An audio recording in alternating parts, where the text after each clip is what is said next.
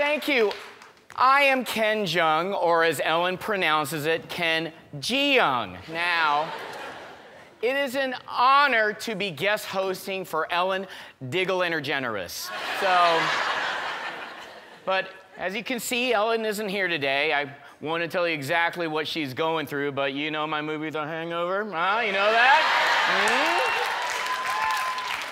Actually, it's not that. I just wanted to plug my movie, The Hangover. So it's doing amazing on DVD. Now, Ellen has the day off, so obviously I was asked to fill in because apparently she and I wear the same size suit. Actually, you know what? My wife and kids are here today in the audience. Where are they? You want to give them a shout out? Yes, hey! Look at them. Oh, wow. Look at the frown on their faces, huh? Yeah. All right. Wow. I didn't force her to be here at all. That is my wife. If you go back, that's my wife, Tran. That is, yes. And that is the apple of my eye, Alexa. Yes. And what's your name, sweetie? I'm kidding. Zoe. Don't get mad. All right.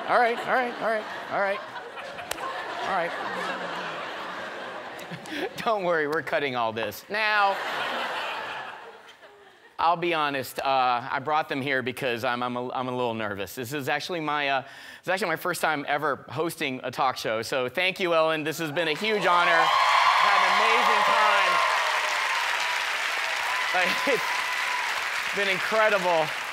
No, I've never ever done this before, so I gotta reference what I know. So I'm an actor. I'm a comedian, and this is true. I'm also a doctor. Yeah. So just for me to make me feel comfortable, I need you all to disrobe, if that's okay. No? Okay. Yeah, it's true. I was a general practitioner, and I worked full-time. Actually, any general practitioners in the crowd? Good, let's talk about them. General practitioners, we are the dumbest of all doctors, all right? Like, in general, I knew nothing, okay? If a patient came up to me and said, "Doctor, what do I have?" Well, I don't know. In general, you're sick. I don't know these things. I'm going to refer you to a specificist. Now, my whole point is, I love doing comedy. I'm living out a dream, but honestly, I miss my patients, and I miss helping people. So today, I thought I'd help all of you out with any medical questions you may have in my segment, Ask Dr. Ken.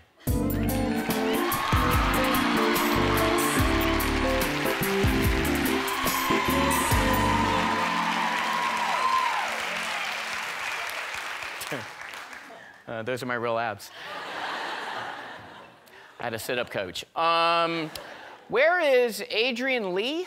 My question was, why do some Asians get Asian glow, and is it dangerous?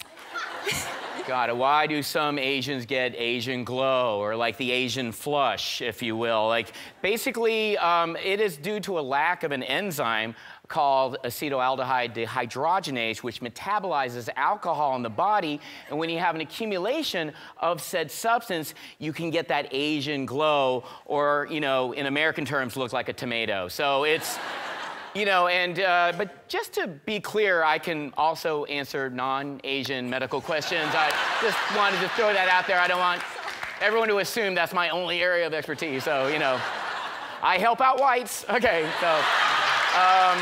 Yep. Thank you. Thank you, Adrian. Keep it real, Adrian. All right. So, where is Mayfa Amaparosa? It's actually Mafa. Mafa. That's what I said. I said that. Yep. Hi, Dr. Ken Jeong. Hi, Mafa. Hi. My question is, what is your medical opinion on medicinal use of cannabis or marijuana? Yes. Next question. Yes. Yep. I have some more in the back of my Camry. Now, where is Huijong Hong? Again, this doesn't have to be an Asian question. So, but Ken Jeong, yes. Hello, Dr. Ken Jeong. My question is, I'm wondering why I started to sweat only half side of my face when I eat really spicy food.